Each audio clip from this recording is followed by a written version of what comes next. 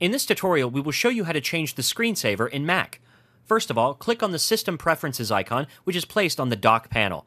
With that done, the System Preference window will open up. Over here, in the Personal section, double-click on the Desktop and Screensaver icon. Once the Desktop and Screensaver window opens up, you can see the different screensavers in the list over here.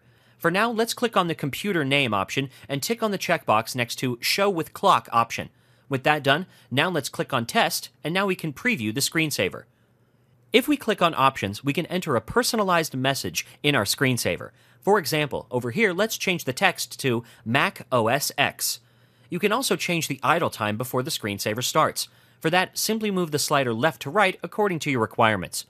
You can also go directly to the Desktop and Screensaver window by right-clicking on the desktop and then clicking on the Change Desktop Background option. Over here, simply move the Screensaver tab, and over here you can see the preview of the current screensaver. And that's it.